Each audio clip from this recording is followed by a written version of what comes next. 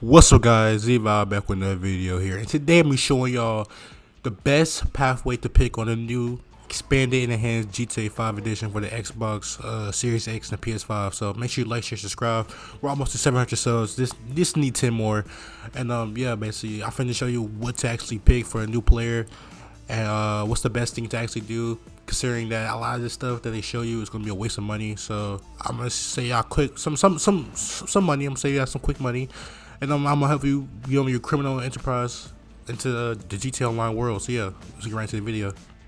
So as soon as you launch GTA 5, they're gonna give you 4 pathways: executive, gun runner, nightclub owner, or in biker. So the first one for the executive, which I picked, is the best one. You want to pick the maze bank plus the combinations. The reason why I say combinations is because it's gonna allow you to spawn there when you launch a GTA session. Now, for the warehouses, I picked the which one was it? I picked the White Widow garage because it's close to the office. And for the cars, the best car is going to be clearly the Zentorno or the Kuruma Armor. I personally say the Kuruma Armor because it's an armor car. You can shoot out of it. It's going to help you with missions. The Zentorno it's a good car. It looks good. It's a classic car, but I just advise you to go with the Kuruma. So weapons, you want to do with the RPG, the Martian rifle, and the bullpup.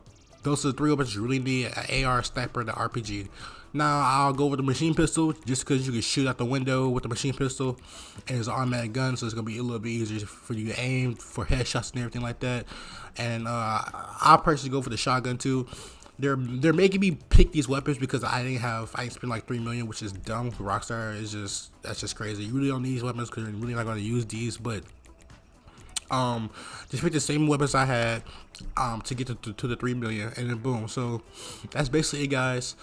I spent 3 million. You do literally have 1 million to play around, but save it. You do not want to spend that on like dumb stuff. I just advise you to buy like little things like snacks, maybe like a apartment so you can do heists with your friends if you're new to GTA with them, and yeah, just save your money and just money make. That's all you want to do, just save money and money make. Do not spend on no clothes, no cars. The only car or clothes that you want to spend that money on is probably a Betty 801. It's a little bike. It's probably one of the best bikes in the game. It costs only 15,000.